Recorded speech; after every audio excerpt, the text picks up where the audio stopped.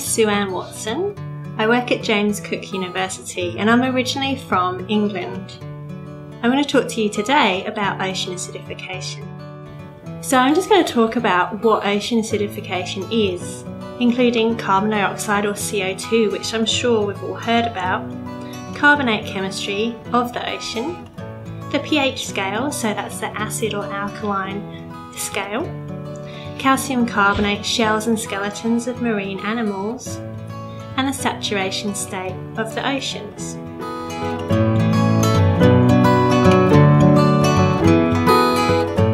So we live in a time of really rapid environmental change. So since the Industrial Revolution, about 250 years ago, humans have been putting huge amounts of carbon dioxide into the atmosphere. And this comes from the burning of fossil fuels like coal and oil. We're putting this carbon dioxide in the atmosphere at this ever-increasing rate, so we can see that even in the last 20 years or so, this rate of carbon dioxide emissions caused by humans is steadily increasing. Once carbon dioxide gets into the air, it acts as a greenhouse gas, so this causes global warming. Now this global warming obviously warms air and the land and the surface of the ocean. However, the oceans are also in equilibrium with the air and the atmosphere around Earth.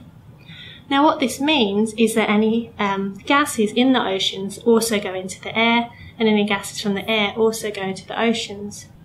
Now because of this, the oceans are actually uptaking all of this extra carbon dioxide that we're putting into the atmosphere. In fact, the oceans, acting like the huge giant sponge they are, have absorbed about 30% of all the carbon dioxide that we've released into the atmosphere. This is good news for animals on land because without the oceans doing this, we'd actually be much warmer than we are at the moment. However, all this carbon dioxide going into the oceans also creates another problem.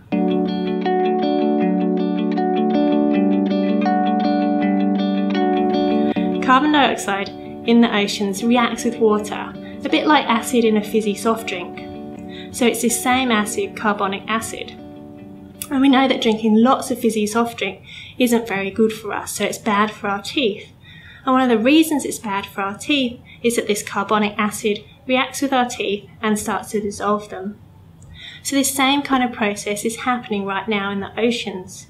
This carbonic acid breaks down into two molecules, the bicarbonate ion and the hydrogen ion, and it's this hydrogen ion that actually increases the acidity in the oceans. So this process of increasing acidity is what we call ocean acidification.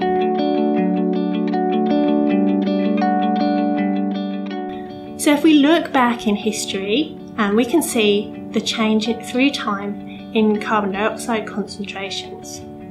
Now we can see that for the last 650,000 years or so, these levels of carbon dioxide have remained relatively stable. But if we look just recently, so on the right in this graph, we can see that we've had this dramatic increase in carbon dioxide levels. So at 2006, for example, we stood at 382 parts per million of carbon dioxide.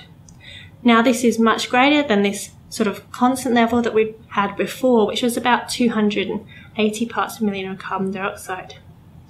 Now we're at 400 parts per million of carbon dioxide, so we can see that we've had this really rapid increase. And because the oceans are in equilibrium with the atmosphere, what this huge increase means is that ocean chemistry is changing faster than any time during the last 65 million years, and possibly the last 300 million years. So these are really big changes for life in the ocean to cope with.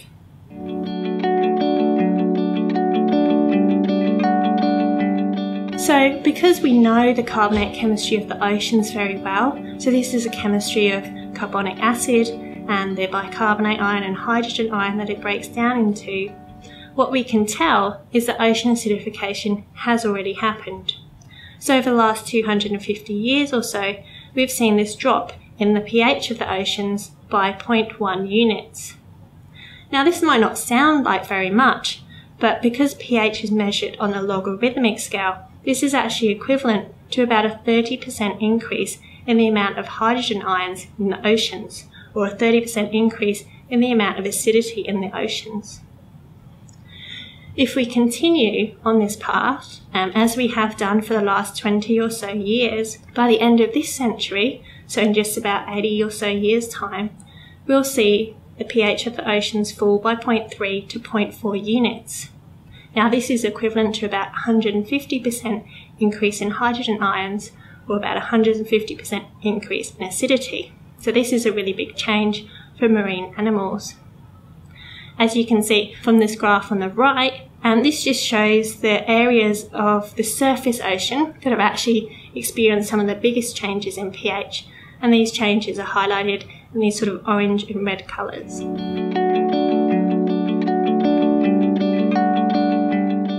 So the Intergovernmental Panel on Climate Change is this organisation that produces projections of our future climate. So we've actually been tracking on some of the worst case projections for the last 20 or so years.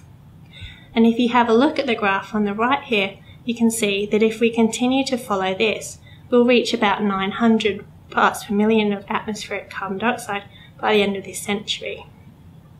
Now this is associated with this pH drop that I mentioned of about 0.3 to 0.4 units. But it's also associated with a decrease in something we call the saturation state. Now this is a saturation state of seawater with respect to calcium carbonate. So calcium carbonate is a really important building block of marine animals. Marine animals use it to make their shells and skeletons, including things like corals, that are the main reef builders, mollusks like snails and clams, and crustaceans like crabs. So this calcium carbonate is a really kind of chalky limestone structure, and it's made up obviously of this calcium ion and this carbonate ion. Common forms of calcium carbonate include these forms called calcite and aragonite. Now what we can see on this graph just on the right here is that this carbonate ion, which is one of these key building blocks of the calcium carbonate material, actually decreases in the oceans over time. So you can see from this pre-industrial level on the graph that as you move down to 1994, which is around a near current day prediction, we can see that these carbonate ions have actually decreased across the world's oceans, right from the latitudes around the Southern Ocean to near the North Pole. What we can see is that by the year 2100, so about the end of the century, these carbonate ions will continue to decrease. And what this means is that we're starting to approach these levels of saturation. So here we can see the aragonite saturation and the calcite saturation. And once these graphs dip below these levels, these calcium carbonate structures are going to dissolve, so they'll be going into a dissolution state.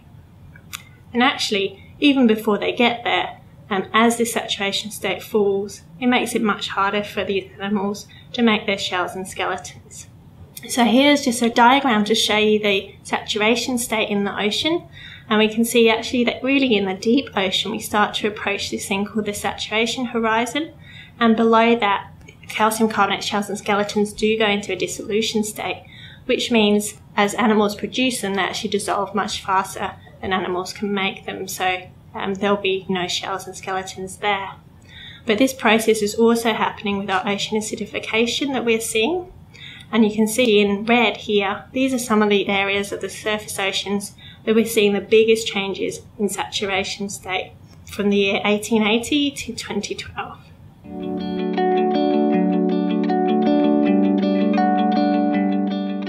So the take-home messages from this short talk today really are that ocean acidification is the reduction of pH in the oceans due to the uptake of carbon dioxide.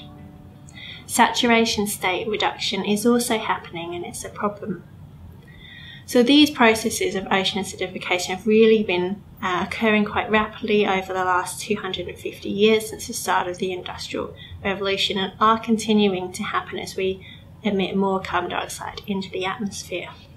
Ocean acidification causes multiple challenges for marine organisms, including those that make calcium carbonate shells and skeletons, because it becomes particularly difficult for them to calcify their shells and skeletons.